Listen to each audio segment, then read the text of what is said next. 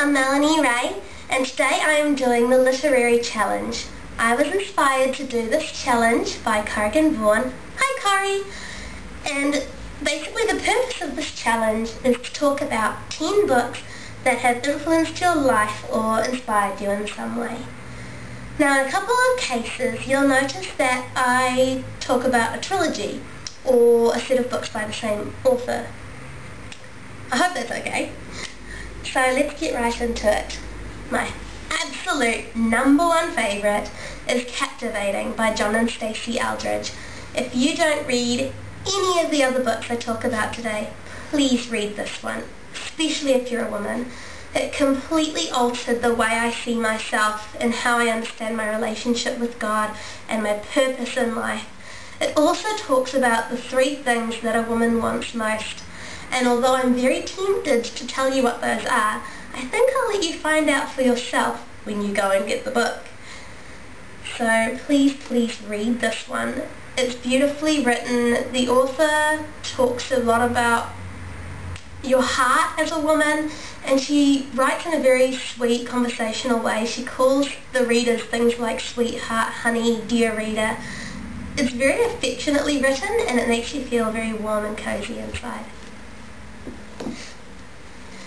The next book is October Baby by Eric Wilson and Teresa Preston. I actually saw the movie first before reading the book in this case. I thought I knew what I was getting myself into. Nope. This book ripped my heart into tiny little pieces and then lovingly, gently put them back together as the book went on. I am pro-life. It's almost kind of a given when you're a Christian like me, but after reading this book I am more effectively able to speak about my reasons why. So, October Baby, guys. The next is Jane Eyre by Charlotte Bronte. This was one that I read for year 13 English, and some of you guys might have read it for your English class as well. Jane Eyre is a young woman who, in the face of injustice and unfairness and hardship, chose to be the better person and the bigger person. She was the light in the midst of darkness, and she found ways to change her world for the better. That's the kind of person I want to be. So Jane Eyre inspires me. The next is The Shunning by Beverly Lewis. Katie Lapp is shunned by her family and her friends and everyone she grew up with for standing up for what she believes in and choosing to follow her own path. This book challenged me so much. Would I be able to do that in the face of being rejected by everyone that I know and having to leave everything that I've grown up with? I would hope to say that I would be able to do that. And this book definitely inspires me that if that ever was the case, that I would be able to do the right thing. The next book is The Shack by W.M. Paul Young. While this book is not entirely doctrinally sound, to say the least, this book definitely helped me understand the heart of God in a deeper way and helped me in my own way to develop my relationship with Him more. It's incredibly well written. I wasn't able to put it down, and it answers some of the really hard questions, like where is the God in the midst of tragedy, and why do bad things happen to good people? And the answer shines through that even though these things happen, we live in a fallen world, we can still see the hand and the heart of God through everything, and He's always with us.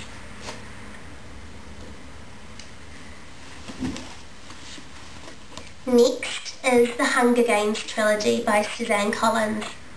The Hunger Games, Catching Fire, and Mockingjay. These are recent favourites of mine, and to be honest, when I first heard about these books and the related movies, I didn't think that I would like them because the first thing that I knew about these books was how much killing and death and violence was in them, and that didn't sit very well with me.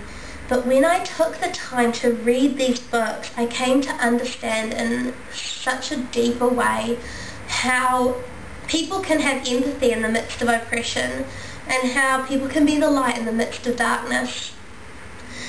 It moved me in ways that I can't effectively describe. They're incredibly well written. I couldn't put them down either. And I was drawing a lot of comparisons between what's happening in these books and the war-torn world that we live in today. And I would hope to see a lot more young people like Katniss being people who stand up and are the face of hope in these horrible times that we live in. Be a voice for the people, for the children, a voice of peace and compassion, not of revenge and violence. She's incredible. I love Katniss. I also love Peter, but it's a story for another time. So, carrying on. The entire published works of Jane Austen. She is one of my absolute favourites. We've got Emma, Pride and Prejudice, Mansfield Park, Sense and Sensibility, Northanger Abbey, and Persuasion. All of the lead female characters in these books are women that would have gone against the grain of the time period they were in. They're witty, sarcastic, strong, and yet at the same time charming, charitable, and sweet. The romances as well are very elegant and understated, and I love that. I'm a hopeless romantic. Sometimes I wish that I could be in a relationship with secret notes and poems and balls and beautiful dresses. What can I say? I'm a dreamer. Next is The Complete Guide to the Babysitter's Club, and this book is just representative of the over 400 Babysitter Club books that I own. Yep, there's actually an entire toy chest filled to the brim with them in my room.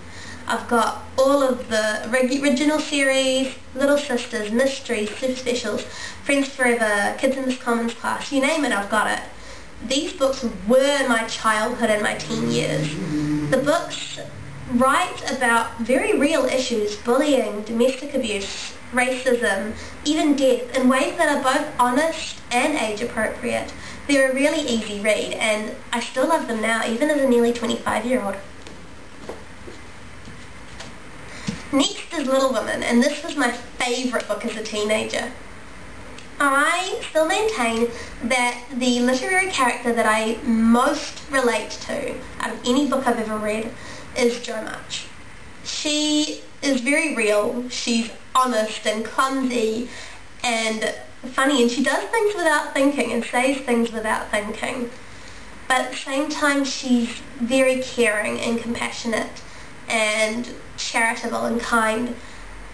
I also find her a lot easier to live up to than it would have been to live up to Meg, her sister, who was kind of the ideal woman as it would have been at that time.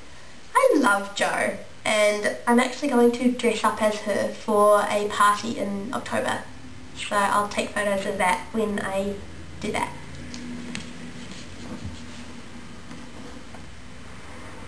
And finally, Redeeming Love by Francine Rivers.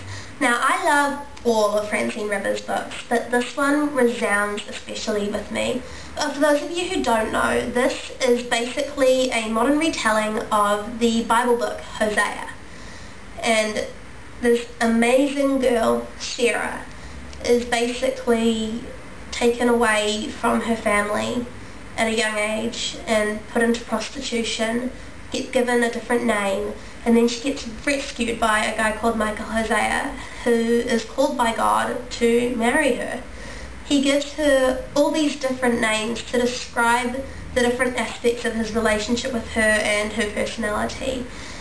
And she actually leaves him and goes back to her old life because she feels like she doesn't deserve him, or that she would disappoint him.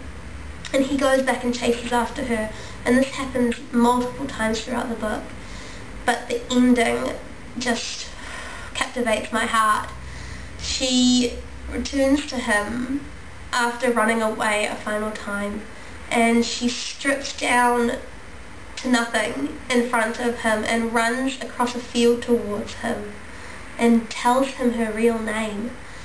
And there's this beautiful moment where there's just complete honesty and intimacy between them. And it's a beautiful picture of Jesus' love for us, and that when we're completely open with him, that we can have that intimacy and that love as well. So I would really encourage you to read this book as well. So that's my literary challenge over. I tag any of you who want to do it. It's a lot of fun to do. And I hope you all have an amazing week. I'll talk to you later. Mwah. Bye.